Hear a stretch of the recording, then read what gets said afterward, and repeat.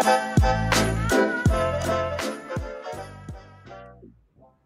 following is a presentation of Playfly Sports Properties and Michigan State Sports Properties.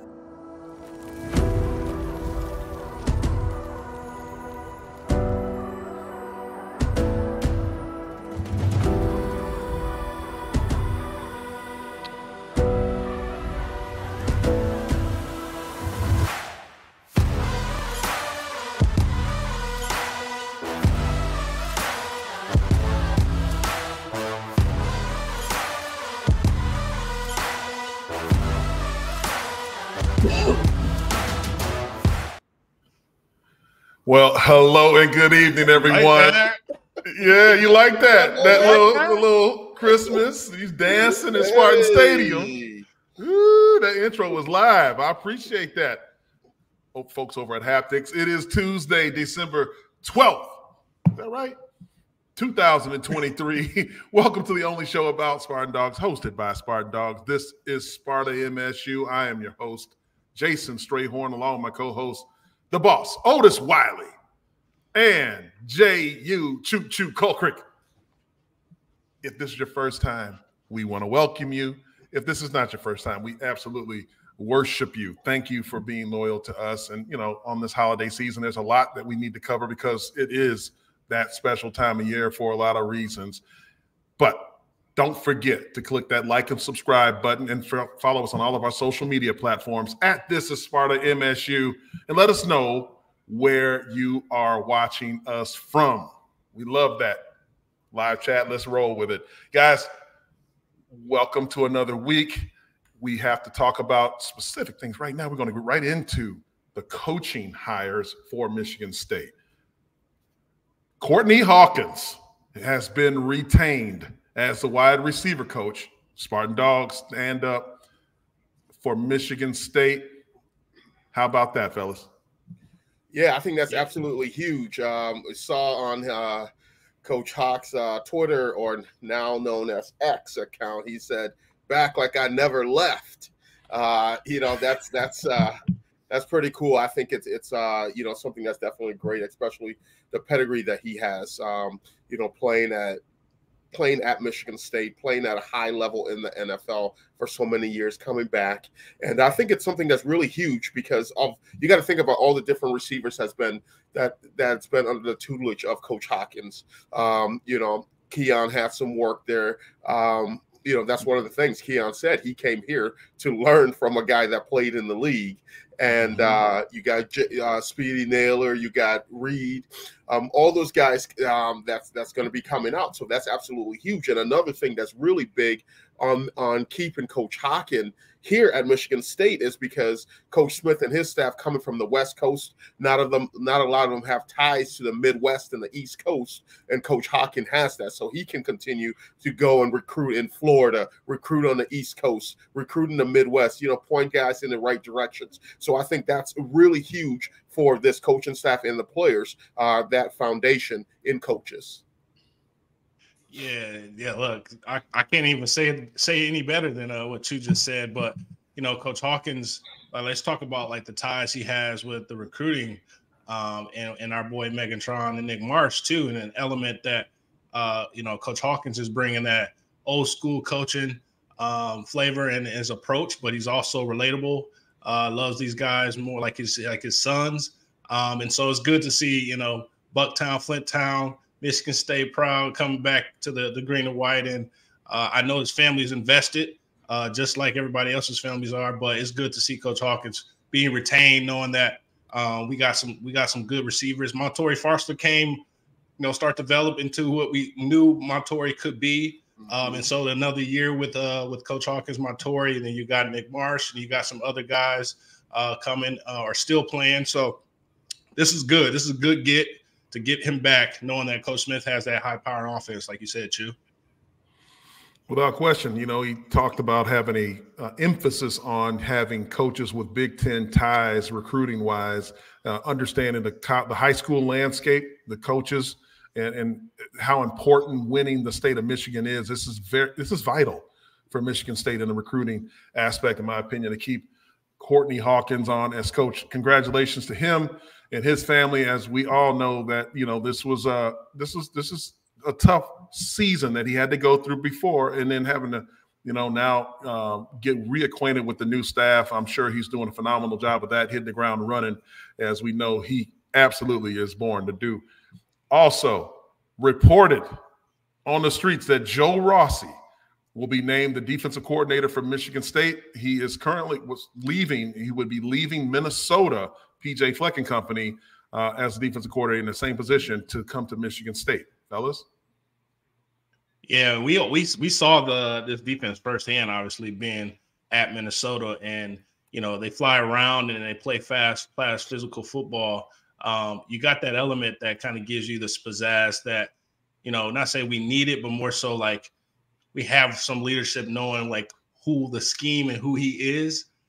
You know, you're getting this kind of this 4-2-5-ish with a stand-up edge guy, which, you know, we have guys that can play that edge that's like hybrids from a linebacker / defensive end. And so coming in with Big Ten ties, being able to recruit really big and talented defensive players to Minnesota. So you're going to hopefully see some of those guys, which we kind of saw some guys decommit that was coming to Minnesota with the four-star D tackle, right? Correct?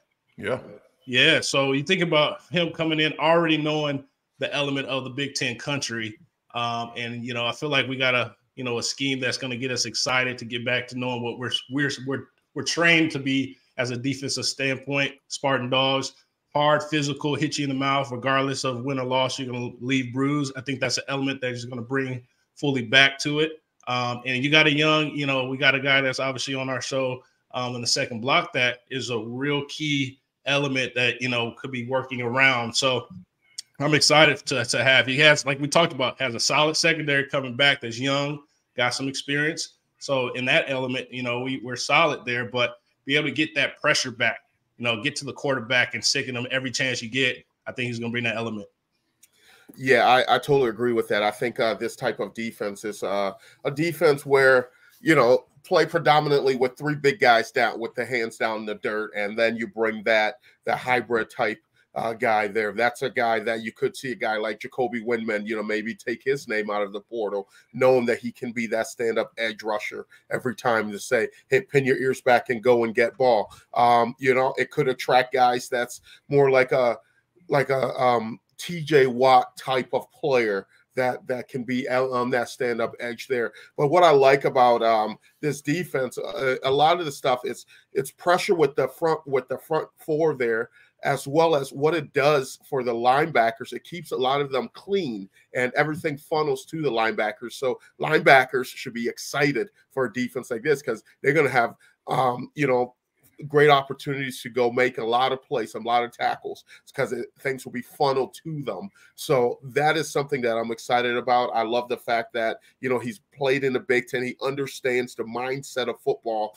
That is the Big Ten football, the mindset that you have to stop the run and then turn a team to be one-dimensional. I think that is something that he will be able to do.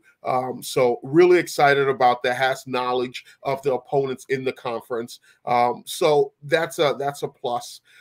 So now it's surrounding the rest of the defense. I think the secondary coach, Coach Blue, I'm really excited about him. I think, one, he's a great guy. He's a great person, great dude. Played in the NFL for years, and now, you know, can teach our secondary, you know, what it takes to be at that next level. So having guys with NFL experience and you know, bringing those guys down here, that's a big piece in recruiting as well, because at the end of the day, you ask these kids, what do you want to do? Is I want to play at the next level, and these guys have played at the next level. They understand what it takes to get there, so they're going to instill that on you. So really excited about that. Really excited about what this defense can be. I think you can do a lot out of a defense like he's bringing to the Spartans. A lot there, definitely a lot there. When you look at the coaching staff as it is right now, guys, what's remaining? It looks like we have a defensive coordinator as soon as this is official. Joe Rossi comes in from Minnesota. You have your defensive secondary coach, defensive line coaches there. What else is needed on the defense? But the linebackers coach potentially? Yeah, I he's think he's also the linebackers coach as well. He's the DC linebackers coach. Yeah, but yeah, you probably need another guy. Yeah, because we saw the element of like a D coordinator having to do the dual role of linebacker and D coordinator. And so, you know, you think about it with today's age and like obviously with the college football where it's at, it's like you need someone to be able to like fully focus on the linebackers and the D coordinator be able to lead each position of a collective unit. You know, you think about how we had it back when you had Coach Narduzzi and then you had Tressel, where, you know, Tressel was special teams, but he's also the main linebackers guys. And, you know, our linebacker crew, you know, through that to his leadership really thrived, if you think about it, because you get that one-on-one a lot of time. And so, you know, yes, you still can implement your elements of your linebacker, you know, mantra, but you're able to like monitor each position and as a collective unit. Yeah, especially this is like especially true now if your head coach is an offensive-minded coach, because you know that he will be spending more time with the offense. You know, back when Coach D'Antonio was there, he was defensive-minded coach, so he spent a lot of time with the secondary, but he could also go to different elements, different individual drills. He could go to the linebackers and have a feel and understanding of it. So that's why it's key that, you know, there is someone there that's developing the linebackers on a day-to-day on-field side of things. So this defensive coordinator can make sure the secondary's understanding the scheme that's in play. The corners, you know, are they going to get a separate coach for the corners and, you know, a coach for the safeties? Those are the different things, and make sure that the entire scheme and everyone understands the entire scheme of the defense. Chew, were you on with Coach D when he gave us that puzzle? Everybody took their piece, signed it. Were you? No, that was the next year. That was next. Yeah. So my senior year, like this is the elements of, and I already said element again. So take a shot. You take a puzzle piece. Everyone was walking around with that piece, and then I think it was right before we got over to, you know, changing over from 2-a-days and fall camp to then the season. That week of, everybody put together this puzzle piece and realizing like you are part of the larger puzzle, the bigger picture. Do your part. Everybody fits in, and to that point, you got an O coordinator, D coordinator, and then you got the position coaches really giving their full 100% time to their position. But like our defense, you know, has to fit on each level. Like we have to be clicking on all cylinders, and so I think there was an element of part of, that's my filler word. I'm going to get rid of it now. You have to take a step back and say, hey, like if we have each level clicking in every game, that's where I think we were missing on certain games last season or this past season, is that, you know, when the defensive line was getting pressure, you know, the defensive secondary wasn't clicking, or when the middle line or the middle level wasn't getting to the hook and curls or doing their part, everybody had to click to be able to have a productive defensive unit. So we got Coach Rossi, who has been at an element of top tier defensive ranked, right? Like when is the last time we said, hey, defensive ranked standpoint from all elements? Say it again, elements. I'm like, everybody's going to be like, tipsy by the time we get done with this. Kudos and element. Yes. Kudos and element, baby. We vibing with you. Don't worry about it, man. Element of a Spartan Dawg. I'm about to get in front. Element of a Spartan Dawg, for sure. Nothing wrong with that. I need my royalties, Mama Stray, because we out here getting all these good shirts with sayings. We ain't getting no royalties. Oh, you get all the royalties, boss. Hey, that's what it is. You know what I mean? Listen, this is exciting. You know, news to see this new coaching staff kind of take shape right in front of our eyes. I mean, we're going to hear from one of the guys who's most impacted by this in a few moments. But as we continue through this A-block transfer portal news, we got to get into this. So we look at the transfer portal tracker right now. So here's the updates. Boom, boom, boom. Do we have music to go along with that? Was that like the transfer portal? Navigating that, it's like you got to, like that movie, A Beautiful Mind. You got to get all the different things here to see. You know, Stray just did that Law and Order. Boom, boom, dun, dun, dun, dun, dun, dun, dun, dun, dun.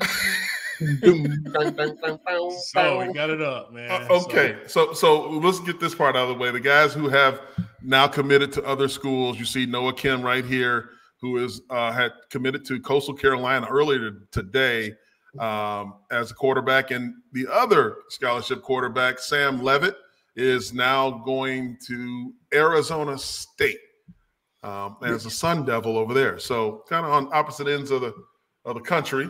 Yeah, yeah, definitely. I talked to Noah today. Actually, how was Kim? Yeah, Noah was good. He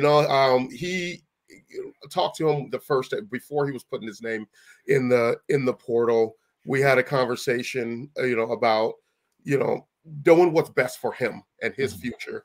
And talked to him today, sent him a congratulatory text. And he said, man, I really wish it would have worked out in East Lansing. Really loved being a Spartan, but he said God's plan for me is to go here. And I told him, definitely go there. Good luck to you. I know all of us on this show would definitely be cheering for him, keeping an eye on him. So hopefully he can continue to do great things. He's a great kid, great family, and best of luck to him, and also best of luck to Sam as well. Hey, is that offer still up for going to Mr. Kim's house when we go to Maryland? I still got to ask that too. Okay. That's week 2. I mean, once I was saying once a dog, always a dog, right? Like, are we still in the family? We're doing that as long as as long as he's in town, right? That's he right. Might be on a away game, for the barbecue. We come with Mr. Kim. Don't think that, Look, Arizona State, when you talk about Sam Levitt, one of the things that was funny that came up was the quarterback. If you can remember, Jaden Rashada, I don't know if you recall this name. He was a quarterback who originally signed with university or committed to Miami and then flipped to Florida for, I think it was 13 point something million, only to have the collective at Florida renege on that deal. And he was kind of a quarterback without a home. Well, Arizona State's where he landed. So, quarterback world is a lot different. So, and this is a guy who's a freshman as well. Nearly the same class. I believe it's Sam Levitt or a year before him. Yeah. I think, yeah. That's the thing, and that goes back to, listening to Pookie and Uncle Ray Ray, and I'm telling you, and then you lose all that money there, and you end up somewhere like this Rashad kid, had all that money in hand, and then listening, you can go for another mill here, and you go, and then you left empty-handed. Pookie and Ray Ray. You look like Will in the house when everyone in the house was empty, looking around like, where did everyone go, kind of thing. So that's the thing. Make these smart choices. You got to make smart choices, man. What's his art? You asked me, did an NIL collective back off a deal? Womp, womp, womp. Yeah, that's funny. I know where you're going on that one. Yeah, it happens. It happened. And look, Arizona State. Same high school as Sam as well? Same high school? Who went to the same high school?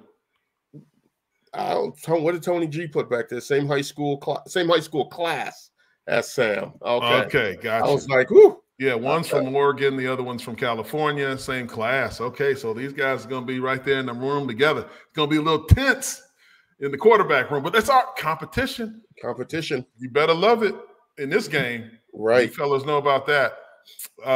And we have another board to put up for those who are coming back out of the portal. Come on back. We have offensive tackle, Ethan Boyd and Brandon Ball. We got this backwards here. Ethan Boyd. So you ain't going to get me like that, producer Tony. You're not going to get me. I know the difference. I ain't gonna mess up the church's money right here. I know who's who. Yeah. Okay. Ethan Boyd and Brandon Baldwin do return and take their name out of the portal. Yeah, I think you're gonna start to see more and more of that as this coaching staff, the stability starts to come in. There's gonna know the coaches are gonna talk to these players, and you're gonna find out. Okay, maybe it was a rash decision that I put out there, and maybe this is the right fit for me here because of the vision of Coach Smith and his staff. as they start to, fill out. And like I said, the big thing is the stability. So that is something that we're going to see more of. And also too, you could have put your name in the portal and you really haven't had much hits. It's like, you dating that one girl. One time, she's like, hey, I don't know yet. You're trying to be there, and you go out with the boys one time, you go out with the fellas, and then, you see girls at the club, and you're like, you know what? I really had it good back home. I need to go on the dance floor and do that thing there. I'm going to go back to where it's stable at home. So that is, maybe some of the things that go into that. Oh, yeah. Otis, you can speak, sir. Go ahead. Speak freely.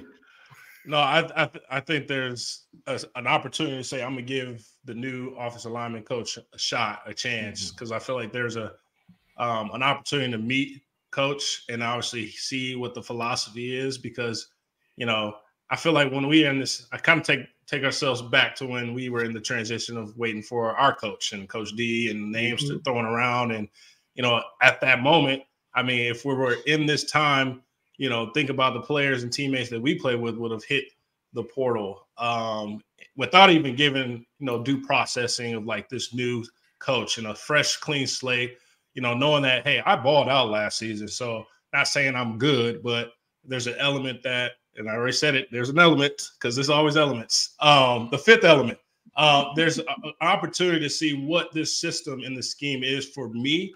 And then you look at the players he's put into the NFL and training those guys. And so I think these two being able to say, you know what, we're depleted offensive line wise. Now we got to go out. We got a fresh class coming in. We still need that leadership and guys that went through this grind this past season. So to be able to say, hey, yes, that's the past, and we're going to get to a new fresh start, new chapter. So let's give this new staff an opportunity to show themselves out that they can provide an opportunity for me to get better. Yeah, offensive linemen, especially tackles with the length and size of these two, are hard to come by that have experience playing Big Ten football. So this is valued experience that we welcome with open arms back into the fold of East Lansing. I mean, listen, man, we love Spartan Dawgs. We've got to love them in the trenches. You've seen Coach Cap, offensive line coach for Michigan State before, has now moved on. This is brand new news, hot off the press, to Baylor. He's going to be a Baylor Bear. I know you know about them, Otis. So congratulations, Coach Cap, for moving on. Joining Chip and Joanna games, man. Oh, yeah, he's bearing down out there. Boy, Waco, Wacko, boy. How was Waco? I've never been to Waco, man. How was it out there? You don't want to go to Waco. I seen them on TV when I was a kid with this drive straight through on the way to Austin. Drive straight through on the way to Austin. All right, listen, we have some more portal news. These are players who've entered the portal since last Thursday's show. We're going to show these guys right here into the portal. So we've got linebacker Jacoby Windman, tight end Evan Morris, edge rusher Chris Bogle, defensive lineman Dre Butler, Sebastian Brown, the wide receiver, Charles Brantley, the cornerback, tight end Malik Carr, and wide receiver Jerron Glover. I think there's, half of those guys got a degree. And so I think there's an opportunity to say, when I've earned and paid my stripes, I've endured what has occurred to us, and all the cards dealt, I've handled them. I've also got my degree. So not saying I don't owe this place another year, but like there could be like, I want to test the waters. I deserve that. Like I did what I came here to do, is I finished this full complete circle of getting my degree. Half of those guys have gotten their degree. I mean, Jacoby, just graduated, right? So there's that. Well, yes, we would love Jacoby to come back, because we talked about it. He can be a huge threat for what this defense is going to bring us. What I'm surprised on is, Malik, having, Aiden Childs, ready to rock, an opportunity is going to find him to rock. And then you got a tight end coach coming in. I'm surprised, but everyone has an opportunity to go in and put their name in the portal. Now Chuck, I feel like Chuck, there's one, he already gave us the kind of okey doke. put his name out when he was, last season, and then, battled through, and then had, some other injuries, and he got concussion. So he never came back from that concussion protocol. I hope that he, if he's getting some stuff in Flavor and Love out there, but I heard it's tough out here, man. It's tough. Damn tough out here. It is tough out here to say, hey, I put my name in. Look, everybody think they worth $250,000, man. Everybody. Man. But that's the thing.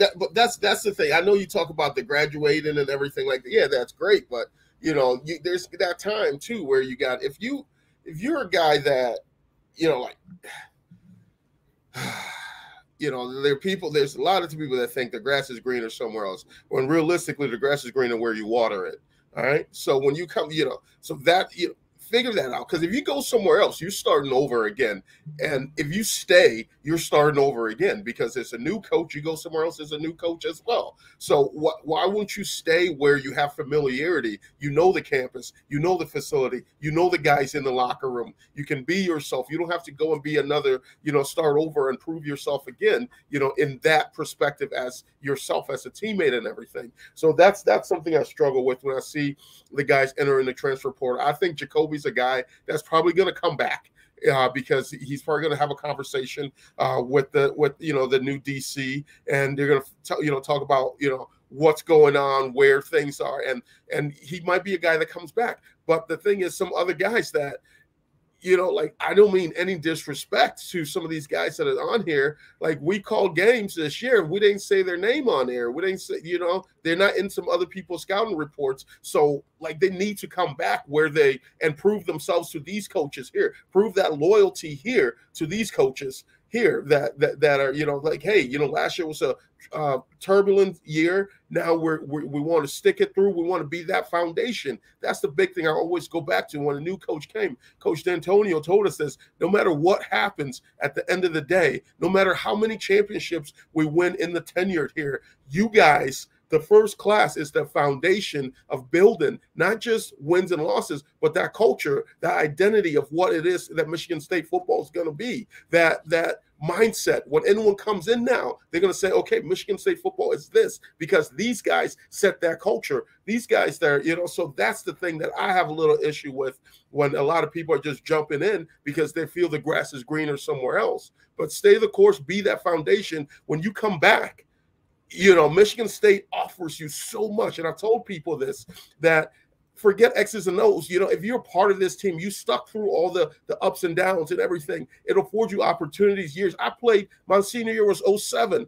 I'm done. I'm back. I'm back within doing broadcast and doing what I, integrated with the program, because I was there. I was one of that foundation that Coach D'Antonio was there. My best year at Michigan State was my senior season, being part of that foundation. So that's my advice to these guys that want to jump in there.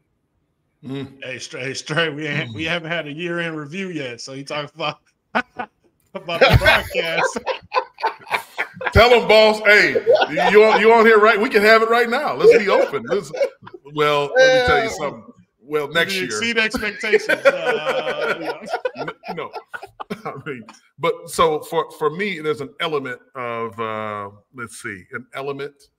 I mean, how do we say element in as many possible ways as we can? Because I think we're playing a drinking game. Just synonym here. Come on. It's a drinking game in the chat, I think. Oh, gosh. Which is awesome. And please I'll take it. Element. Drink responsibly. Everybody's at home. They should be. Nobody's driving watching the show. Okay. Right. So, like, Malik Carr is a subject that that keeps coming up. People are talking about, is he going to come back? And he should come back, and the talent that he have. How many years does Malik have left? Because I think I saw that he has 3. Is that accurate? You got the COVID year, and he's a redshirt junior, right? Yeah. Let's see if somebody can figure this one out, because he has. Tony G can figure it out. There it is. Let me see. No, Brendan's telling us 2. But yeah, I read today that he had 3 remaining years of eligibility. Look, you're right, Chew. I can't do it any better than what you just said. I mean, each one of us' best year was our last year, and it's sticking through the ups and downs and everything that you have to go through as a college athlete at this level. is what sets you apart from most humans on this in the United States. It just does. You know, this ain't easy. It ain't for the faint of heart, and you're going to have casualties along the way. But, you know, these gentlemen that are in this on the list right now that are in the portal, they got to reconsider. I know that the portal's different now where people want to go in there and kind of use this as a way to test the waters for value. And that's what this has really become. I don't necessarily think a lot of guys are thinking the grass is greener per se, like better opportunity. They think money. It's all about money. When guys are going into the portal, a lot of times, or the guys are looking for more playing time. There's guys that do that. They say, hey, look, I may not be playing a lot here. Let me go to a different. No, it ain't guaranteed. You know that. But from Michigan State, you can play, you know, if you're not playing at Michigan State, you're not going to go, you know, I don't know, to a playoff team and get picked up there. So it's going to – you have to recognize that and understand, like, hey, it's going to take work no matter where you go. Right. I ain't never seen a guy that went through college football and then had to put in a lot of blood, sweat, and tears, man, a lot of sleepless nights and going to bed, like, worrying about what tomorrow's going to bring you. This is what it is. That's life, though. Guys, I mean, you can all attest. Yeah, I mean, could you imagine, like, you're going to have to learn a new system regardless. So why not? Like, you already got skin in the game. You already got blood equity right now. There's why would you? You know, why would you give up all this foundation that you built to where it's going to be a clean slate regardless where you go? And it's kind of like when you look at basketball players or they transfer and then you sit the pine, like, it's prime example, Rocket Watts. Like, I know it's football, but Rocket Watts is our starting guard. And he goes to Mississippi State and goes from like 30 minutes to 6 minutes. And then now he's at Oakland. And I like just sit and just go through the grind and you'll come out with a better man. I think this is an opportunity to say it's going to be a clean slate regardless. Like, the grass, it's new sod, new turf. True. Like, right. We're land grant school. That turf is replaced every year. You ain't lying, man. Tom Rocket Watts. I mean, that was a name. Me and my father got my 86-year-old father. He'll be 87 in a couple, like next week. And he's like, that boy that you know, his name, he played basketball and he got the same name as that company. And I'm like, I don't know who you're talking about that. I'm thinking that he done lost it. But my dad done lost it. Right. Think of that. And we found Rocket. And I was like, that's how quickly I forgot about Rocket, because you said 30 minutes to 6. Now he done transferred again. Right. Be careful. He could have got that good NIL here with Rocket. Oh, man. Oh, man. Hey, missed opportunities, brother. Remember that, fellas. Youngsters out there. Look, moving on, guys. Let's look at the 150 MSU student athletes earned fall academic all Big Ten honors. This is what it's really all about right here.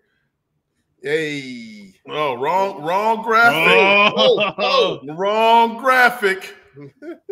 No, but it's great, man. You know, you talk about that. That's why you're here. That education piece, and that these guys can go out and perform in the classroom as well as on the field, on the court, in their respective sports. You know, shout out to all of them for being able to, you know, achieve that, because it's definitely something, you know, playing a sport at a Big Ten, you know, and at a collegiate level, it takes a lot of toll on you with, you know, your practices, your travel schedules and everything. But if you can also do the school as well, you know, that is even, you know, bigger deal. So congratulations to all those athletes. Yeah, 19 of them, of the 70 student athletes in the Big Ten that maintain a 4.0 GPA. Michigan State led the conference with 19 athletes with a perfect 4.0 GPA. Otis. It's hard out here to get a 4.0. So. Oh, man. If you don't start with one, it's over. And compete. Like, hey, that's whatever the biggest font on a shirt can be is a kudos. Because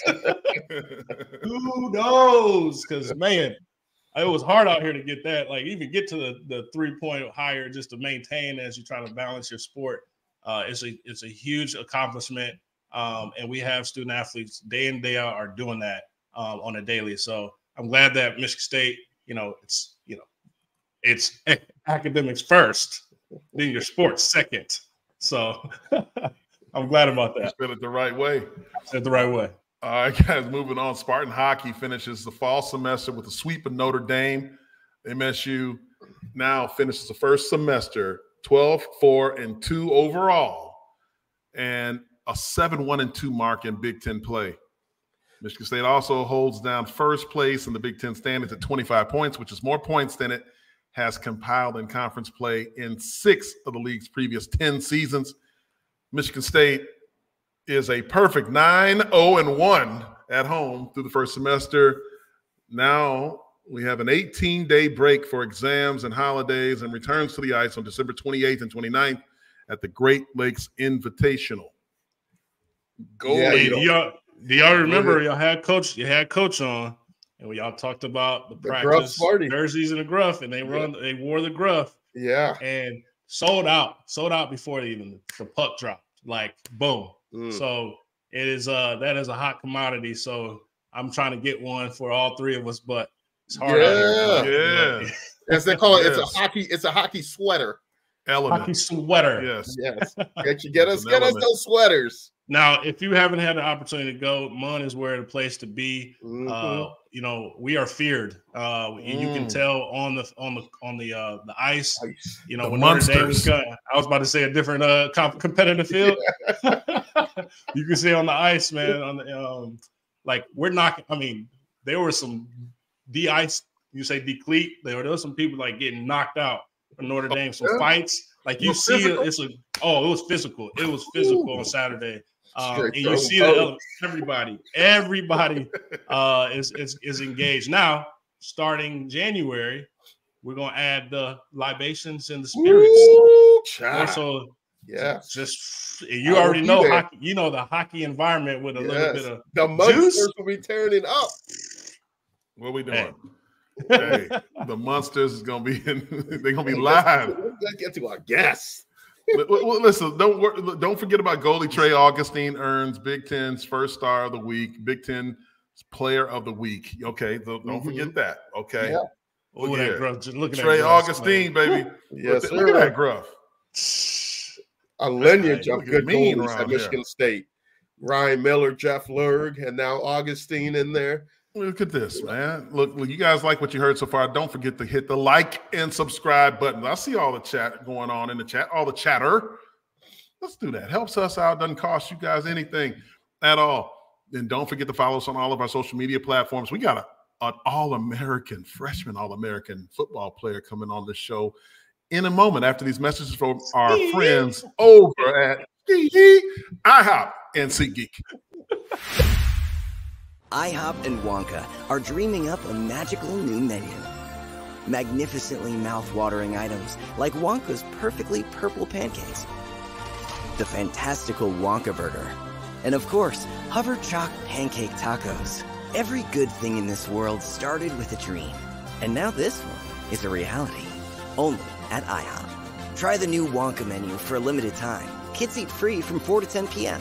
And see Wonka, only in theaters December 15th. SeatGeek is the ticketing app for fans like the High Five Strangers guy.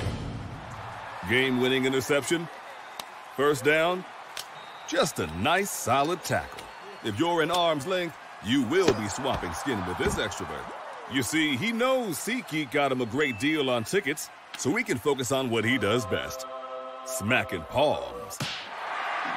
SeatGeek handles the tickets to sports, concerts, and more, so fans can fan. Guys, let me tell you something, man. We got a guy on here who had 4.5 sacks, 7.5 tackles for loss in 2020. Just go and just list it out so I can say dog every time you do it. Go ahead. 4.5 sacks. Dog. 7.5 tackles for loss. Dog. Just named freshman All-American honor roll. Dog. Super dog. Listen, 3-time captain at IMG, and Michigan State's going to have him as a captain for a long time, for years to come. Jordan Hall joins. This is Sparta MSU once again. Jordan, what's happening? Dog. We got your audio? Oh, he unmuted. There you go. Not much. How's it going? There he is. There we go. Real good. Hey! Y'all, Hey, look, I see the link too. I know you doing all yeah, that. I've been working on it. I've been working on it. Next season, they're gonna be hanging. Yes, sir. Jordan, welcome to the show. And the first thing I got to ask is, Stray talked about you coming from IMG, and when you were coming in, we talked about how you were going to be the most. If you go back to the film, you can rewind. We all said you were going to be the most ready freshman that's going to come in and you're going to contribute. I was like, he's going to contribute on special teams, and then start getting some play. You came in and kicked the damn door down and was out there right away. How did IMG get you prepared for, big time college football? The schedule that we have at IMG, it's almost completely similar to what I've been doing for the last semester, with having the practices in the morning, classes during the daytime, and then devoting the rest of that time afterwards to football. So that the aspect of my scheduling kind of prepared me the most going into the season. Yeah, Jordan, you said we have Mama Hall with you, right? So yeah, you were talking like, you were ready to get up here and show obviously what has been televised and advertised of Jordan Hall coming in. We were able to see you like grow like week over week. And, when you got here, you learned a new system. Talk about how quickly it took you to obviously learn the scheme and start to get the leadership quality that you're obviously bringing to this defense. But, like, how long did that take? And when did it click? Was it the first game, or is it like middle of the season where things were clicking, where you were able to play faster because exactly what was going on? I'd say going into Washington week, I felt really comfortable with the schemes. I felt before the season even started, I felt comfortable with the assignments that I had, and starting to learn more about other people's assignments. But I'd say like playing wise and being comfortable, like making checks and certain things like that. I'd say once I really started playing more, because Jacoby's unfortunately got hurt that second game, and so I kind of didn't have a choice. I kind of had to be ready to do those things come Washington week, and kind of took off and ran with it every week after that. Jordan, as a guy who was able to see you play your senior year at IMG, because, you were teammates with my son down there, there was not much difference the way you looked on the field from a communication standpoint. As a football player, we look at that. We look at, as a linebacker, is he reading, obviously you got to know the down and distance, situational football. You're looking at packages. You're seeing the personnel groupings. And it seemed like you were a guy who at a very early age was able to get people in position and communicate, even right or wrong. You seem comfortable out there in Big Ten play on the big stage. When you look at this new staff, the things that you had to go through, and you have a time right now to reflect, how do you feel about the future for Michigan State football and you being in it? The whole coaching staff that they've brought in so far, I've had great relationships. Every conversation that I've had with each coach, because they've made it a point of emphasis to meet everybody on the team. Every interaction that I've had have been positive. The outlook on what the future of Michigan State looks like is something that aligns with my ideals and what I look for in a program. So, every interaction I've had have been really good. They've been great coaches. They have a background of changing programs around. They just brought in our new coach. So excited about that. I talked to him a little bit today and yesterday, and we've connected really well. So the new staff that they brought in, I'm excited that they're here. I think they're excited to be here also. So it's safe to say. It's safe to say Jordan Hall will be in the green and white next season for the Spartans. I will be on campus in January for the start for the I will be there in January. I love it. So you're saying there's a chance. That's all we need. Man, I'll be there in January. Jordan, I guess obviously you went through some pains this season, but I think all three of us can agree. I I didn't see a drop down in your energy, your love for the game. It was infectious. Everyone was like rallying around. I saw it being from obviously a defensive guy. I mean, you're hitting the hole, and you're trying to relinquish obviously pain and get everyone to level up, right? And I saw that. I mean, you had total 12 tackles in that Penn State game. Although it didn't have a win at the end of that game, you kept that same energy and like finishing strong.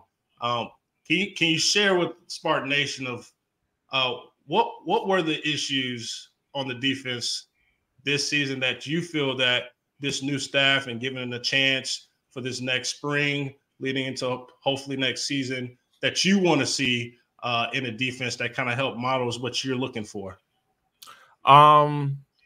No offense to our old offensive staff. I mean, I love those guys. They came in. I mean, we were all dealt a pretty bad hand last season given what was going on. But I feel like a big issue that we had was the defense was on the field a lot. We held the number 11 team at the time to 13 points in the first half, which I think is great defensive play on our end. We gave up some big plays, but, the rule of defense is bend but don't break. We got them down there. We forced them to miss field goal, and we forced them to take field goals. I think they didn't score their first touchdown until about the end of the second half.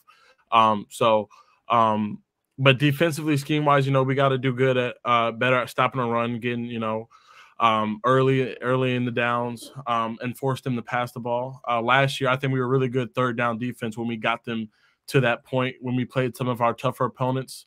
It was harder to kind of get to those 3rd and 7s, 3rd and 8s that we like.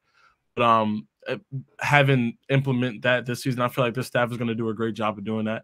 And the players that'll be here will buy in into the scheme that they're putting forward to get to the situations that we want on defense and offense. Yeah, Jordan. So to going back to Otis, what he was saying there with it was a brutal season from off the field, and just to the players' credit, all the off-field issue had nothing to do with any players whatsoever. So, shout out to that. But how much of a drain mentally was it for you guys, with everything that was just happening, behind, you're 2-0, you win your second game of the year, and then boom, that news hit the next day. Now they're having players only meeting, they're doing different things, reshuffling the deck.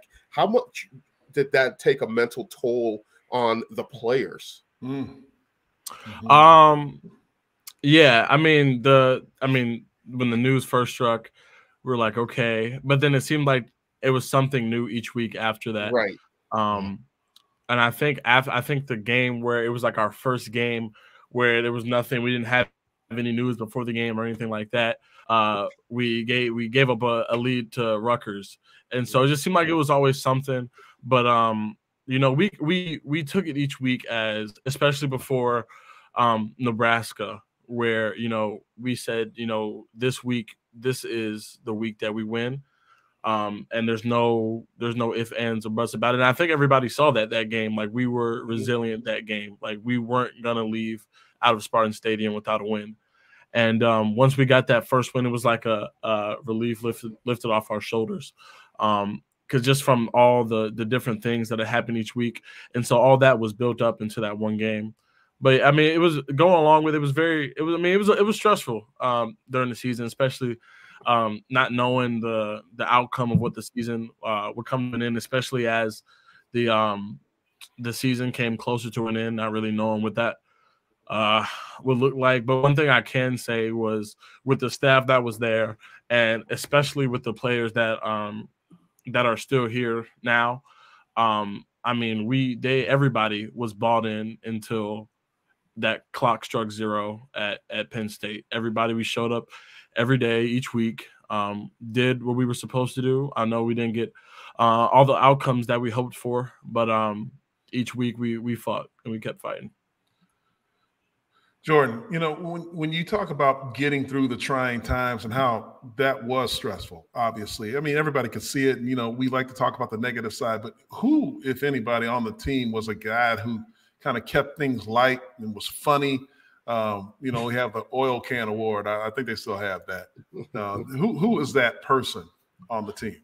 I I can't speak for offense wise, but my guys Sam Edwards and Aaron Brule, like I posted this right after the Penn State game was the picture of us holding the spittoon. Like those guys, that room was the reason why I like, even with everything going on, I loved.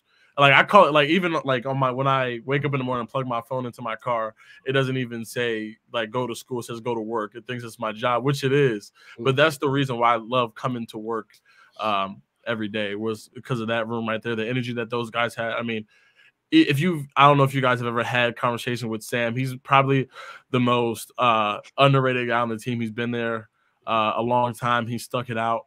But he always has high energy, and Amber, he's just a funny guy. You know, I'm gonna miss him next season. He's going out chasing his dreams. Happy for him, proud of him. But those two guys right there kept the energy up for the whole team. Mm-hmm. Yeah, we had Aaron Brule on here from the boot, baby. And we like to talk about.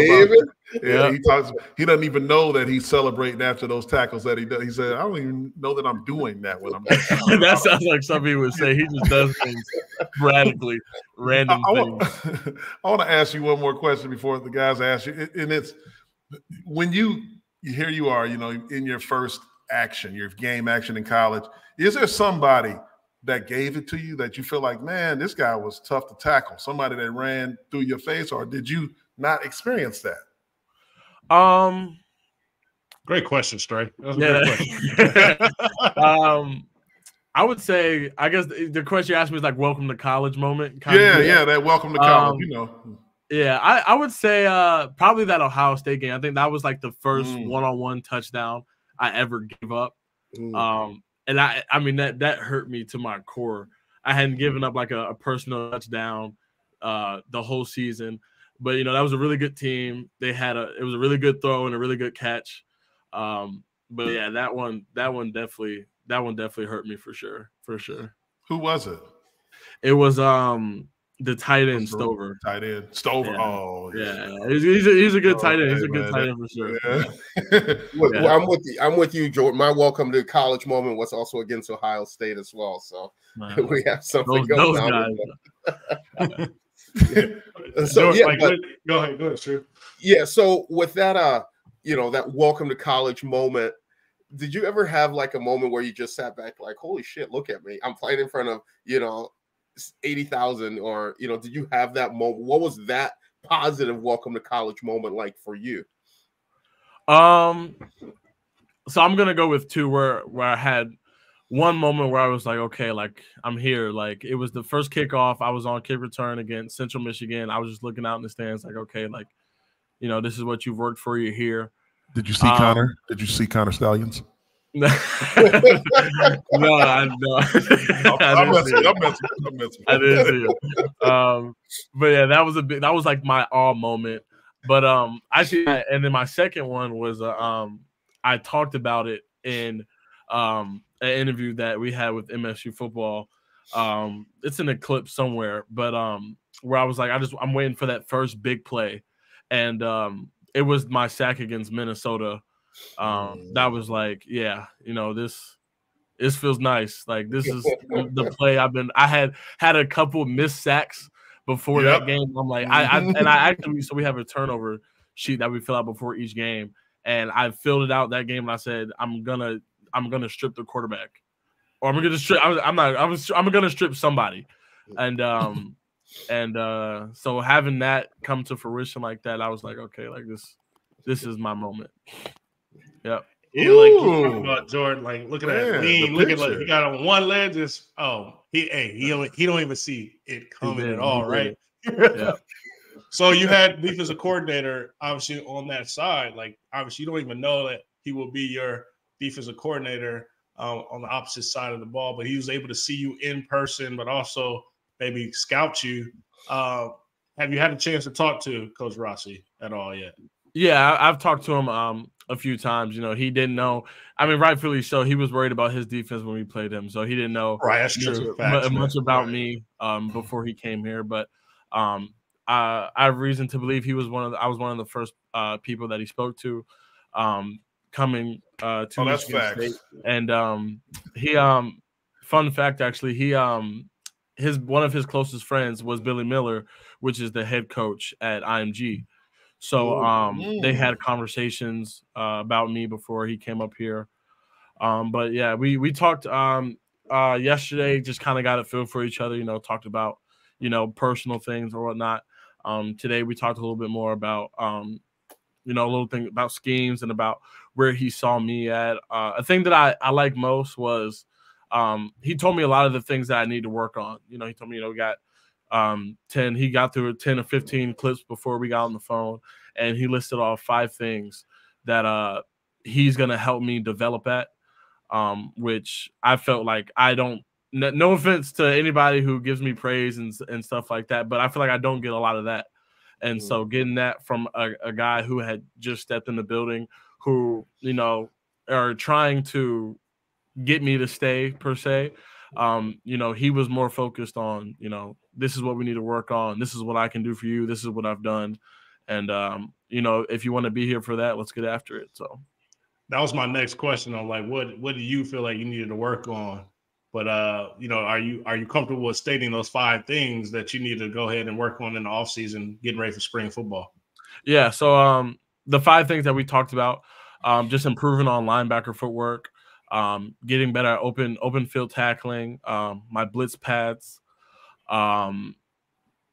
I put them down so I wouldn't forget. That's a lot, though. Yeah, you don't got to list off all 5. You ain't got to. You got to. I mean, this is the defensive guy. I want to know too. Like, just and getting off blocks and I was about to say that. And play recognition, which just is going to come with time and repetition and whatnot. But don't mess with them offensive linemen too much, man. Just shock them and get the hell out of there. Yeah, okay? I know. Don't get. Let me tell you, we want you to come. Now I'm gonna ask you a question.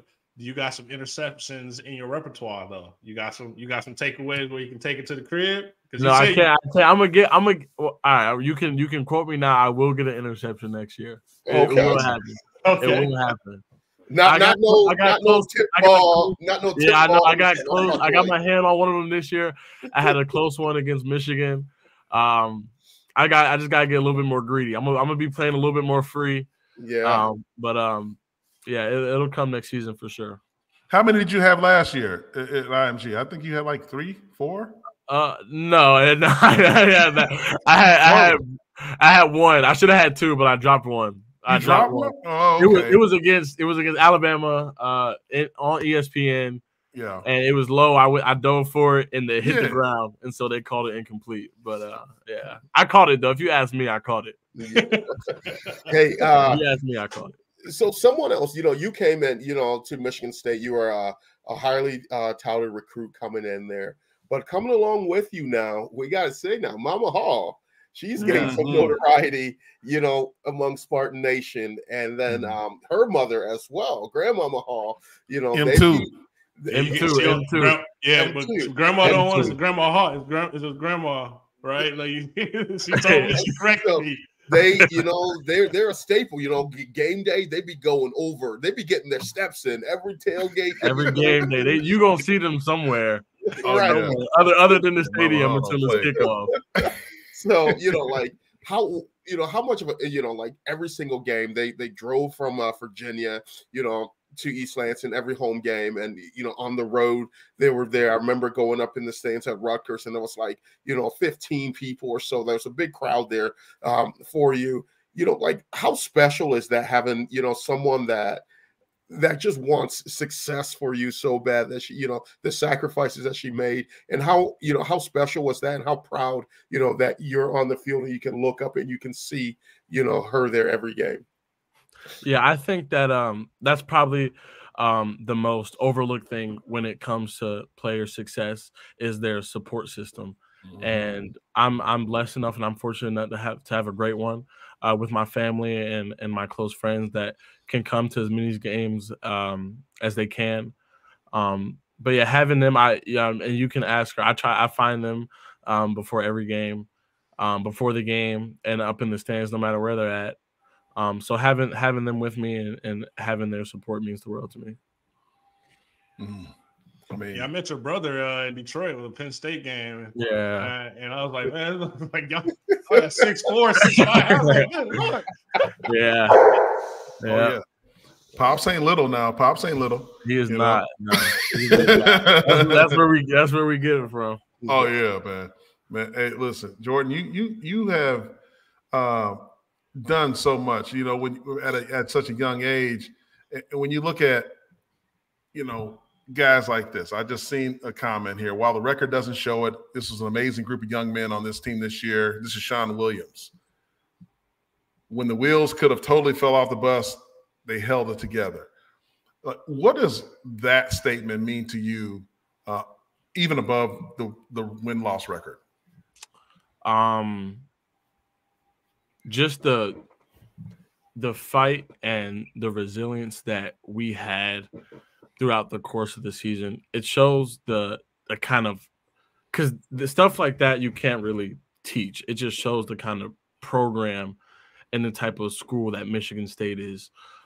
We didn't choose to have any of the outside things happen to us this season, but we chose to wake up every morning, come into that building, practice, lift, travel games, and play those games to the best of our ability. So that was just our mentality weeks after week 3. We knew that, you know, we had some uncontrollable things that happened to us, but that's not going to change how we prepare and how we go out there and play football games. What got you in the mood for games, Jordan? What music do you listen to pre-game? Believe it or not, I'm either on a I always, so before each game I take a lap around the field. That's all. I don't warm up or anything. I just go out there, take a lap, and go back inside. I walk. But usually on that walk, I'm usually playing some either country music or R&B. One of the other. I'm not a big, you know, jump around. I make jokes and stuff. I'm very mellow, but I make jokes and stuff because I'm into the moment. That's just who I am. Right. I don't let the moment be too big or too little. I'm always at that same level. But yeah, usually before games, I'm listening to some R&B or some country music. What kind of country music you listen to? I knew he was going to ask. He's going to get into that. I'm not wrong. If I check my Apple Music right now, I think Luke Combs was Combs was the last artist that I was playing. There you go. Beer never broke my heart. Yeah. Yeah, can't go wrong. There you go.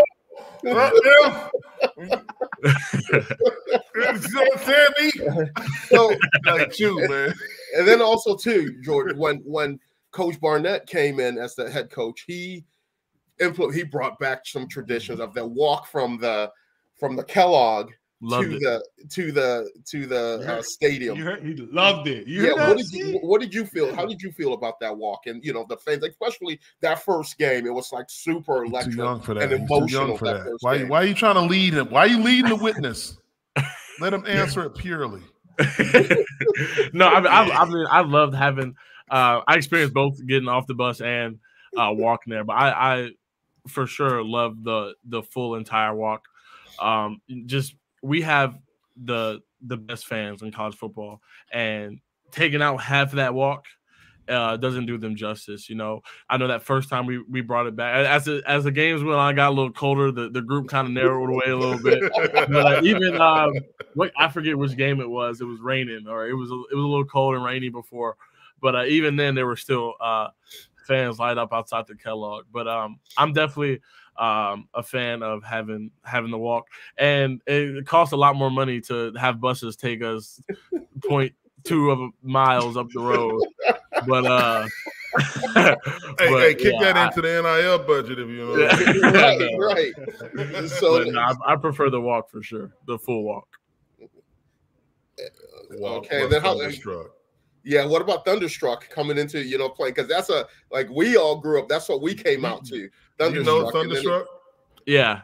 And then it changed, you know, and now it came back, you know. So did you like that feeling, that atmosphere, or did it not mean anything? I'm trying to remember because I think when I'm just running out, I'm just like, I'm not even focused on the music. Yeah, I'm so focused on what's about to happen. But I do. I think I do like. I think if I do remember, because I can't even remember the song that they changed it to. I think it was like a song that an artist made. Or a song, I can't remember. I think they played it for us a couple days before our first game.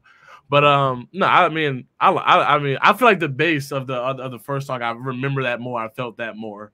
But you know, I'm not really too worried about that song. But.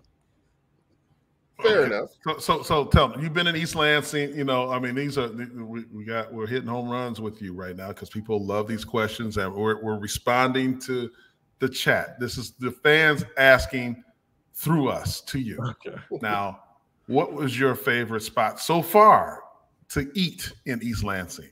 Okay, so this isn't in East Lansing, but I can give you an East Lansing one. But I go to Ocean Crab probably once a week. I don't know if y'all have heard of that. Shout out Noah Kim. Noah Kim. Oh Put us on a crab.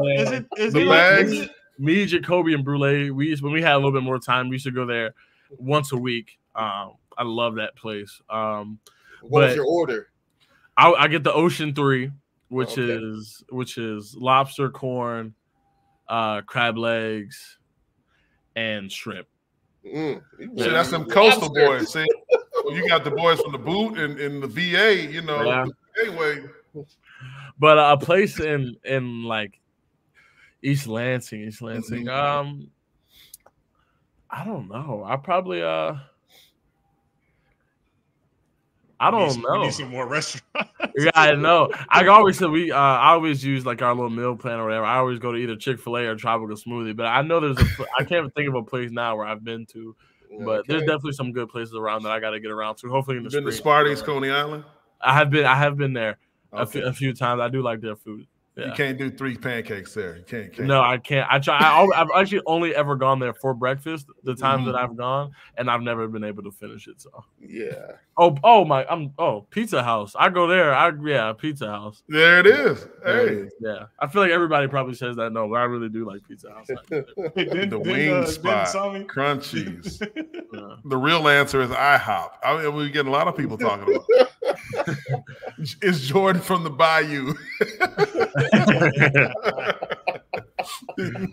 Atlantic Ocean in the boot is a little bit. Hey, look. Have you stopped at Peanut Barrel? I have not. No. Okay. And then what's Cane's? I don't know about Cane's. Slaps. Raising Cane's. Oh, Raising Cane's. Yeah. This says Cane's. K-A-N-G-S. I'm thinking me. I've definitely gone to Cane's if that's what he's talking Charlie Cane's. Yeah, Charlie Cane's. Charlie Cane's. Charlie Cane's. It's like it's legit too. That's good. If you want a low key Korean good burger, you got to swing by. It's not in East Lansing, but Dagwoods. Oh yeah. I've ate there before. Yeah. Low key good burger, cheap burger, good burger. It'll get you right. He ain't had the East Side fish fry yet though either. Jordan Blaha's favorite. I think I have. Crack chicken, crack fish. So. Yeah. George. Look, George was out here. I know we running long, man, too, but But yeah, Jordan, appreciate you coming on, man. Definitely. We talked about the season, wins and losses wasn't what we wanted, all of us as Spartans. And I think I speak totally clear for everyone on this podcast, for Stray, for Otis and myself as former Spartan Dawgs and former players and still Spartan Dawgs. We really appreciate the energy, the professionalism you brought. I was talking to Stray, looking at you when we traveled, the way you carried yourself in the team hotels, on the field and everything like that. Really appreciate that. Really appreciate the energy and the enthusiasm that you bring to Spartan football. And congratulations. There's a lot coming for you. Finish off the next 2 years here in East Lansing, and then go get that money in the league. Buffalo Bills. Yeah. Buffalo Bills. He can't choose that. Hey, good luck on those finals too, man. I know. I just took my last final today. I got an 88 on my comm exam. So we're man. Can we lobby for that other 2%? We got a lot of these. Come on. I was trying. It was 50 questions. I was trying. Congratulations when you on get that. To head home? When you get to head home? I'm home right now. It was an online. Oh, you're home now? Exam. Okay. Yeah, I'm home right now. Okay, Right. listen. Oh, you got we that got one more home question, home, and then we're gonna let What you Mama go. making? What Mama Hall be making? I'm on. I gotta get my body right, so I'm on meal prep for while I'm home. So I've been making food. Yeah. See, there's a difference. Times It's have different. changed, boy. Times have changed. Just so. Jay, you talking about Shout out to our dietitian Rachel. She got you right. She got me right. She got me right for sure. So what you don't eating, and call her a dietitian. Do not call her a nutritionist. She will get mad. Mm. Yeah, see, dietitian and the Uncrustables. Said no fried chicken for baby boy. So before we let you go, she made it fried chicken. She made it for me, but I told her I couldn't eat it. Hey, man, what NFL or college former player do you most emulate from the linebacker position? Like, who do you look at and say, hey, this is who I want to be like? I think it'd be crazy to not say Fred Warner. I think he's the best linebacker in the NFL right now. I had a Bobby Wagner jersey growing up. I still do, actually. It's in my apartment back in East Lansing. But and another player I looked up to growing up was Luke Kuechly. Those two players. Oh, and Darius Leonard. So those four. If I could combine all of their skill sets in one, that's the kind of linebacker that I want to be. Luke Kuechly minus all the concussions. Yeah, whatever else he had going on, just the football and IQ for sure. Absolutely. Listen, Jordan, man, we appreciate the time, brother. This has been great. You are great. Continue to do great things, and we'll be cheering for you, like everybody in this chat and beyond. Everyone wants Mama Hall to pop up and say hi. Absolutely. Ma, come down here real quick, Ma. She said no. Okay. I heard it. No, I'm okay. Yeah, she's coming. Yeah. Mama Hall, listen, this is a family show. You know, we don't get into all that craziness, but we want mothers to come on the stage. There she is. Hey, Mama. How you doing? See how you doing? How y'all doing? Good. Doing great. We better now. Seeing you, you got your baby at home, hug him, love on him, and then come on back to East Lansing with him. Yeah. Yeah. Yes. All right. Hey, listen. Appreciate you guys. This is gonna put a perfect bow on the show. For Mama Hall. Don't forget Jordan Hall, Otis Wiley, Jehuu Caulcrick. I'm Jason Strayhorn. This is Sparta MSU. Everybody have a good night. God bless you. Go green. Go white. Go white. This is Sparta MSU, is a combined presentation of Playfly Sports Properties and Michigan State Sports Properties. The show is produced by Tony LaBarbera, Tony Gustella, and Process Driven Consulting. Additional support is provided by Brendan Duravage. On-location technical support provided by Good Fruit Video. Be sure to follow our host Jason Strayhorn, Jehuu Caulcrick, and Otis Wiley on social media. To stay up to date with all the latest This is Sparta news, please like and subscribe by visiting our link tree and tell a friend to do the same. Thank you for your support, and as always, go green.